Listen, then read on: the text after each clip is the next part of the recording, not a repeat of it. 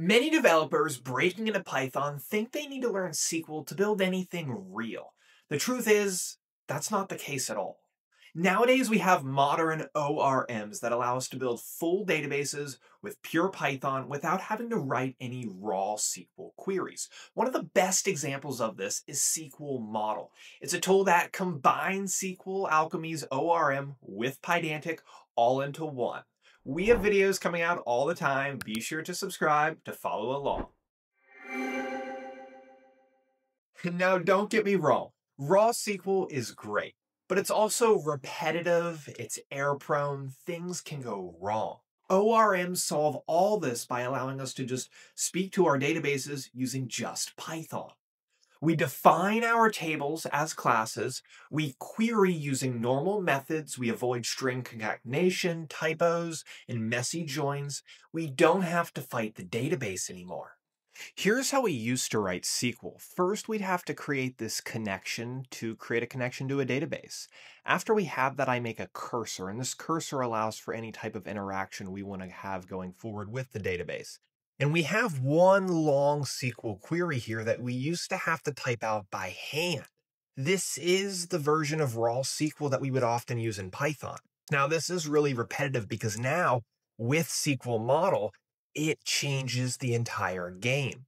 We have a model that I defined here as user. This is using SQLModel, which is now a combination of an ORM and a Pydantic model. So it handles all that data validation for us. We create 4 properties and assign the values to those. These represent an entry into the database. Once we define our model, I can create my engine, which establishes the database, and then we can run it, which then creates it in our project. This whole flow is so much better than writing those raw SQL queries. SQLModel is actually built by FastAPI, and this is incredible because it blends SQLAlchemy's ORM and Pydantic's data validation all into one, which is really just the best of both worlds. This means every table we define can also act as a schema for FastAPI endpoints. Because SQLModel is a blend of the two, it handles everything for us. Data validation, data type conversions, database interaction, relationships, it runs queries, creates tables, and it does the serialization for us. In our first block of code, once we have the model, I can simply just create an object and assign the keyword arguments to that object, then add it to our database and commit it. This is all we have to do while using an ORM. If we want to retrieve a user by key, then I create an object, I tap into it, giving it our class, our model, and we're fetching the user. If we wanted to do this before with raw SQL, it kind of looks like this, and it outputs now into a cleaner syntax. Now, running a query to fetch a user from the database is as simple as creating an object, my statement. I'm going to select from the user model where we're still using that SQL syntax, but now it's structured in a completely different way that's cleaner and more readable, and it's way more Pythonic.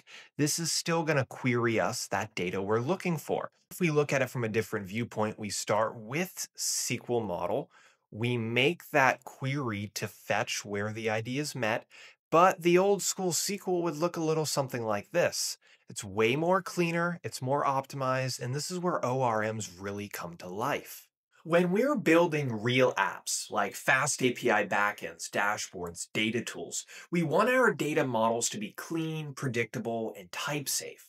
SQLModel gives us that with almost no friction at all because it's built on top of SQLAlchemy. This means we still have full control anytime we need it. Now the question is, do you still need to learn SQL in 2025?